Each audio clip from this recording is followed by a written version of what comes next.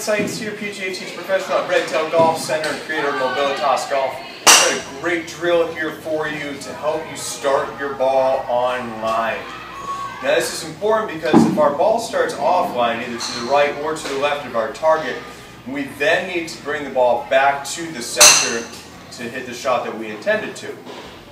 However, if we can make sure that the ball starts straight online, there's a less likely chance of the ball going too far away from the hole, and our overall proximity is going to tighten up. And anytime we can have a closer proximity on our shot, it's going to therefore make our next shot easier, whether it's a closer putt or hitting the green instead of being into a bunker or just some spot on the rough or what have you. So by working this drill, by starting your ball straighter online, the quality of your shots, the shot dispersion, and your consistency is going to improve. So let me show you how we get this all set up. Alright, so to get set up we need a couple of alignment sticks, and the first thing I've done is I've taken this blue alignment stick and I've laid it down where my ball is going to be hit from, and I've created a straight line out to my target, which in this case is that green flag right there. So that's my target line, where my ball goes. The red stick then, I put about a foot to the left and it's parallel to the blue stick, and that's going to help me stand into the proper position.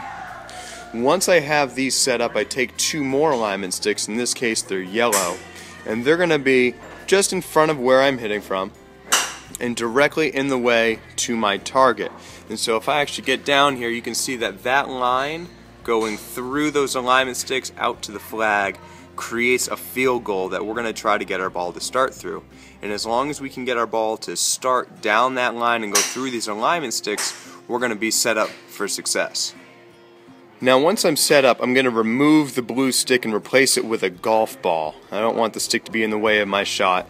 So now the ball goes through the sticks, through the field goal, and out to our target. I leave the red stick here so that when I set myself up, I have a way to check that my feet, my hips, and my shoulders are parallel to my target line so that I feel confident about my shot.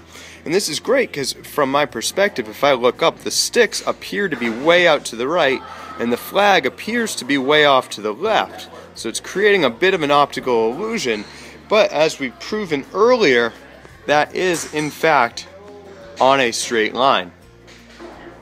Alright, now that we're all set up, we're going to start with some wedges and work our way through the bag, trying to get them all to go through the field goal.